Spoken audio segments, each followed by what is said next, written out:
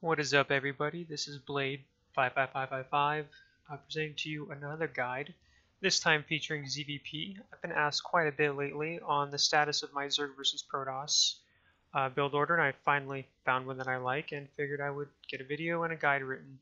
So under the video comments of this, there will be a link directly to the guide with build order and obviously other things, and this is the video guide for the build. Essentially, this is going to be a hydralinglurker with some drop play into very standard into a late game Broodlord army composition. Lately I've been finding in ZvP the double Stargate Phoenix into Charizard Archon Immortal. It's a very powerful all-in that, or not all-in, that a lot of Protosses are doing. It's by far the best way to play as Protoss from what I've seen. And the Phoenix allow them to get pretty good map control, along with able to easily secure their third. Well, they can also, this map's very easy to secure fourth. And then also go into Charizard Archon Immortal. Roach Hydra timings don't work as well as normal. They can still work, not saying they don't, but they definitely, if the Protosses with Photon Overcharge and all that, it's pretty easy to deflect. I shouldn't say easy, depends on their micro, of course. So essentially this is going to be a very standard game. I drone scout, not necessary, don't have to. I do it because I like to see if I'm facing Nexus first, Gate first, double Gate potentially, because this is a map where, in my experience, most Protosses either open double gateway into an Adept push, or they go Nexus first. Most common openers I've seen. And I scouted the Nexus first, so I'm going 3 hash before pool. Versus 2 gate Adept, I don't like the 3 hash before pool. That comes down to personal preference again. I'd rather get a faster speed and deal with it that way than have the 4 Adepts again with slowlings. So essentially, I'm going to fast forward a little bit now because this is just very standard opening. I did 18 hatch, 20 hatch, 20 gas, I think 20 pool is about what I do. It might have been a 19 pool. And it's just going to be kind of droning. Since I know he only went 1 gateway, I know I can make drones for a while. No need to make lings right now. Now, if he had opened 2 gate and you're going to go 3 hash before pool, then you're going to want to get, well, you're definitely going to want to get lings before a bit quicker. Otherwise, the Adepts would be here right now. I scout the very fast third. When going 3 hash before pool, there's no way you can punish this.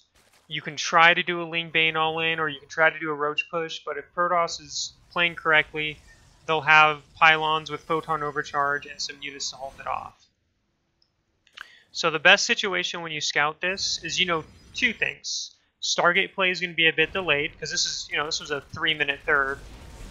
You also know there's no 2 base all-in incoming, there's no gateway timing incoming, so you can take a 4th and just drone. As you'll see, I take a very fast 4th. I take it right here. You can take it right here, but with the build I end up doing, which is a very, like I said, a Hydra Ling Lurker composition, this is very easy to defend due to how close it is to here. This one you'd have to jump from here to here when his army's pushing out, and it can make it difficult because you can catch your lurkers out of position. And I always start my lair between 4:30 and 5. You get back on this gas at about 3:45, then you take the next 3 gas geysers, because lurkers are a very gas heavy composition. You're going to throw down 2 evos, and you're going to get +1 range and melee. And I'm just kind of poking with lings, because what this style relies on is a very heavy ling counterattack style with the Hydra Ling. So, because this is a very gas intensive style, you can make a ton of lings.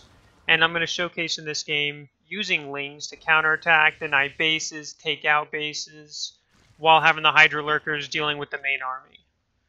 And you'll see plenty of that in this game as it's starting to ramp up, as he's now trying to take his 4th, which I see. A good thing you should always do as a Zerg, once you have speedlings or once you have map control, always have lings in good spots. You should always have them like here so you can see when they move out.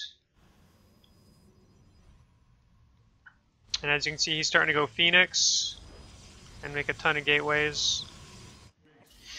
Now, if I had done an actual 3-base all-in or something, if I had done a 3-base Roach Hydra timing, it might have worked. potentially, because as you'll see, he's being kind of greedy, taking this super fast fourth and not really getting many units. But it may not work, and I choose not to attempt it, especially since I took a very fast fourth. If I plan on doing a 3-base timing, I'm not going to take this fourth as fast, and then I would have gone for it. But here comes the lurkers. Ton of lings. We're very even in army supply. Or he's actually ahead in army supply. You want to have about 75 drones, no more, but 82 is okay. Because with this style, as you'll see, this Stargate or this Warp Gate kind of play can be very difficult to deal with. So what you want to do once you start getting your army composition going and you have the extra minerals, you want to place spore crawlers in places like this. And as you'll see, he found the one weakness I had. And he's trying to push, so this doesn't do too much. But you want to have spore crawlers over here so that when he warps in, you can kill the warp prison with the spores. A couple spines to buy time, and feel free to leave some roaches behind as well. And then he's going to try to push in here, and this isn't enough. He has too many charge lots and not enough Immortals and Archons. So he's kind of got to pull back here. This isn't a very smart engagement. Because what he's normally going to have is he should be more Immortal Archon heavy. Because it's very strong versus Lurker styles like this. But you also want to be safe with the Hydras. And I get Banelings just in case they decide to do a heavy... I mean, they're good against Zealots, right? They're good against Adepts. But it's also good in case he does a huge Warp Prism Adept attack. If you don't want to make roaches, you can do a heavy Ling Bane style with it. That works just as effectively. And you'll see I got +2 range and melee. You can do either option here. You can either get +2/+2 for melee and ranged, or you can go into carapace and ranged. I just prefer to get the attack upgrades, but feel free to get your carapace. It's just what I prefer to do. This style is very heavily influenced by Losira, but I'm making my own modifications to the build that he played. Because some things that I think he waited too long for Hive, and you want to start your Hive at about 9 minutes, or 9 to 10 minutes is my goal to start the Hive, and then you want to get a greater Spire. And as you're going to see, this Warp Prism is going to do absolutely nothing. There's not really any weak spots where you can just get in here. This one might be the only one. As you can see, he's taking his 5th. I'm just making more lurkers as I secure this base. The creep spread makes it so I can easily, I can bounce back here well before he does anything, because that's what creep spread is made for. And at this point, pretty much the whole style of this, like I said, is to do link counterattacks and lurker defense, and then you want to add in drops. If he gets to the late game, and as you'll notice, he didn't really go a heavy Phoenix style this game, which is very good for me as a Zerg because I can start doing drops a little bit easier. He does add in some Void Rays, but these are the most pointless units that Protoss can make. As you can see, I'm starting to get my bank. And this engagement's actually going to go, if I recall, goes pretty well for him because he's hitting right before my Broodlords because I kind of forgot to make these Corruptors, even though my Greater Spire has been done for probably 30 to 60 seconds. And I'm dropping this Overlord here. And I'll showcase what happens there. And this is the composition Protoss wants to go for. It's very good against lurkers. I mean, obviously, you can still beat it, of course. But you'll see what happens. And I'm going to drop right here. While he's doing this, I'm spreading out the lurkers as much as I can, but I didn't spread them the best. He gets this base, and I eat that storm, which is not good. And then these lurkers are doing damage here. I have the Broodlords morphing, and I lose that base. So some things that I could have done better is I could have spread the lurkers out better. Obviously, eating that storm wasn't the best. But as you'll see, he can't really push into me anymore. I have Broodlords. I'm still on 4-base economy. Losing this base sucks, but it's not the end of the world. You'll notice I have a pretty decent-sized bank. And these lurkers killed 8 probes, and they're going to kill a pylon and this DT shrine.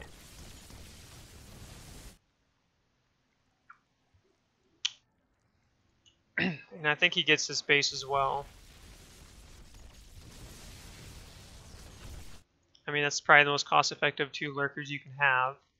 Because the great thing about lurker drops is it requires detection, right? And if they have all their detection with their army, because, you know, you have lurkers here, they have to devote getting another observer or something to get detection for that. I don't do it as much as I should this game, but the lurker drops are pretty fun to do. And as you can see, he's doing the smart thing going into these because he scouted the Broodlords. And at this point, you want to start adding in Vipers, Broodlords, Hydras. The Lings are pretty decently upgraded, except I kind of neglected to get upgrades.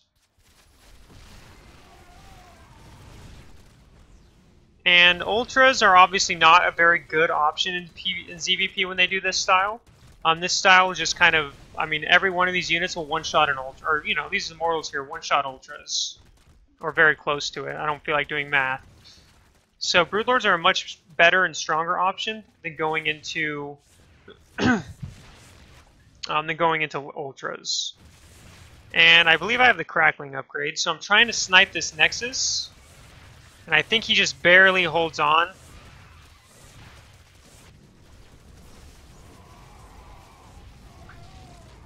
But this is essentially the late game composition you want. Now, sorry, excuse me for that. If they end up switching their unit composition to a heavy stalker style, feel free to make Ultras. Otherwise, I would recommend not making Ultras against this style ever. And as you're going to see here, I see these. It's really hard to kind of engage because you want to try to abduct these, but you don't want to get stormed or feedbacked.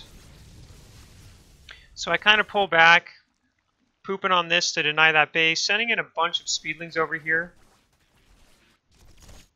Taking these bases, and he's getting kind of a pretty strong Tempest army. Tempests are the best response to a heavy lurker composition. And the best response for Zerg, depending on what you see, Vipers to abduct, potentially Blinding Cloud. You can do Hydras or Corruptors. It doesn't really matter which one you do. I think later, once I'm not maxed, I start adding in a bunch of Corruptors, because Corruptors deal with these a little bit easier than Hydras, because with Hydras you have to abduct them and get, you know, pretty close to them, which is hard to do when they have, you know, Charge Loss right underneath, or Storm. So that's where Corruptors are kind of better. And you see I'm taking all these bases. And normally what you want to do in this situation is you want to have a couple lurkers at these bases so that these Charge Lot run-bys don't just completely destroy every base you have. I don't do it this game, but I'm just adding on to this guide. Is having 2 lurkers here is very good, very strong to deal with this kind of play. And as you're going to see, I'm going to snipe this with the Cracklings. Broodlords are pushing forward. Hydra's underneath. And you want to spread these out as best you can, because this is kind of a bad engagement for me, because I'm right by a choke. If I move my Hydras forward, and that's why you see me kind of start spreading out, because Storm would just destroy these. You're going to see the attack here. Abducts, you know, nothing too extraordinary. He's going to storm these Hydras, and I'm going to lose a lot of these. Got all the Templar. And then at this point, it's kind of get a bunch of Corruptors for the Tempests. Now, what's the one weakness you see to this style? Is, I mean, as you see, he has a lot of Immortals and some Charge Lots. But Cracklings are very good as ground defense for this. And you're going to see he hasn't retaken this base yet. And I'm actually going to send in a bunch of Lings to destroy this one and this one. And he's just kind of going around. He's doing a good job denying my expansions. And like I said, this is why having a couple lurkers at every base, you know, at these 2 bases are pretty easy. You don't need it at this one because your army is going to be pretty close. But these ones are a bit harder to get your army to. Drop play wise, you know, I should have been dropping Cracklings into the main here while attacking over here. It would make it a lot harder for him to deal with everything. And I killed this base as well, I think, or I killed a lot of workers. And I'm still going Broodlords though, because this composition is a very good anti-ground army. Hydras aren't the best, just because again he's got a bunch of Charge Loss. He's gonna have Storm. Immortals with the Hardened Shield can delay the attacks for a bit. So Roach Hydra is definitely not the answer, because Immortals will wreck the Roaches. So the best answer is to have some Hydras, of course. You don't want to just go pure. You could try to go pure Broodlord, Corruptor, Viper. But Lings with Hydra support are actually very, very strong versus this style when you have Broodlords and then the Corruptors to deal with this. Also, Vipers can throw down Blinding Clouds, which does, negate the immortal damage because they can't shoot at a range. As you're going to see here, we're pretty close in army supply, and I'm actually going to crush this army right here.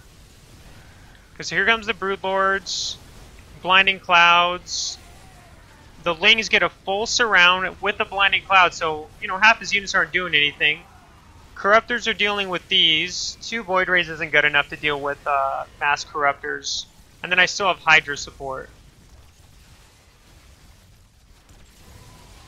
And now he just lost the majority of his army. You're going to see these Cracklings are going to take care of this base.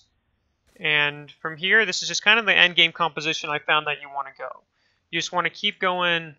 I add in an Ultra here, which isn't the smartest thing, but you want to keep getting Hydras. You want to keep going Broodlord, Corruptor, add in some Vipers, Cracklings for counterattacks. I mean, these Cracklings have killed. I denied this base twice, killed this base. I've killed this base once. They're very, very effective in this kind of play. And so are drops, because if you drop the main right now, you're going to kill a lot of these, or at least deal significant damage. And then from here, it's kind of game. We're actually pretty close in supply, but I don't over double army supply him. His Zealots and DTs ended up taking care of these bases, and I transfer the drones. Loses a bunch of observers. So essentially, I'm just going to fast forward to the end of this because there's nothing else to really go over. And then he kind of tries one last hoorah, but no way he's going to do anything. So essentially, that's again the end game composition. Things that that are going to be in this guide. If you look at the link below, because you should be watching this on YouTube, I imagine. I have the guide to the link. It's going to have a bunch of replays versus Grandmaster Korean Prodosses, High Master Prodosses. It's going to have all that. There's going to be some games that showcase some better droppings than this game I chose. The reason I chose this game out of all the games I've done this with so far is this one showed a very clean late game by the Protoss, whereas most Prodosses kind of stick on Charizard Archon Immortal but never go to Tempest, so I kind of been just rolling through them. This is one of the few games that I could think of where they actually went late game to transition to counter the Broodlords. So I figured I'd showcase the style in all its aspects. It showed link counterattacks, it showed lurker drops, it showed the end game composition, which is kind of my goal. I wanted everyone to see the transitions, my timings, upgrades, unit composition, all that. So the only thing that I wasn't featured in this game that I can think of is lurker defenses here, here, and you don't really need it here. Again, for base drop defense, spores spread out across your main, probably your natural as well is what I like to do. And then have just a couple spines. This is more to buy time because honestly, if they can find a spot where they can warp in units, Protoss is going to easily overrun almost any amount of spines. Unless you're investing in 30 spines, which I don't find worth it personally. I'd rather just keep a couple lurkers at that point. That's kind of what you need to do. Feel free, if you want to leave a couple roaches instead, you can leave like 6 roaches in the main or over here or something with some spine spore crawler support. That works just as well. I would rather keep a couple lurkers because that equals less supply than 6 roaches, and it requires detection, which you don't bring when you do a warp prism drop. I think that's about it that I can think of to go over. If you have any questions, feel free to ask under the YouTube channel, on my Team Liquid guide. Feel free to send me a message, whatever. I'll answer any questions. I probably didn't go over everything as well as I could have in this, so feel free for clarification. How do I deal with this? Whatever. If you want to see me live, feel free to follow my Twitch at Blade555. 55s. Because those will showcase. I always stream when I'm coming up with new builds and trying it out. So if you want to see builds in progress, feel free to tune into that. And otherwise, that is it. Hopefully this helps you guys out. And peace out.